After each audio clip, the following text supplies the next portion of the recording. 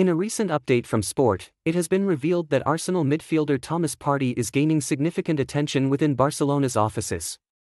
In fact, he is very much liked by the sporting management over the past few weeks. Partey's name has frequently come up in discussions.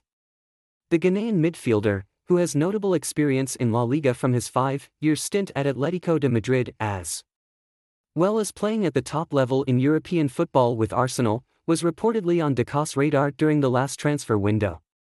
However, Arsenal manager Mikel Arteta refused to entertain any negotiations, and there were no talks.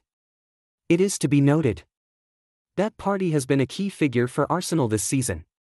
He has started every Premier League and Champions League match for the club, accumulating 741 minutes in just 9 appearances.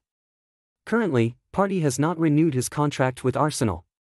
If his situation remains unchanged, from January 1st, he will be free to negotiate with any club, opening up potential possibilities for Barcelona to pursue the midfielder further. Despite this, there is still a long way to go before the summer transfer window, and Barcelona's current focus may be on other areas. Meanwhile, La Masia has provided some impressive solutions in the midfield role, particularly with Marc Bernal's impressive displays before his unfortunate knee injury.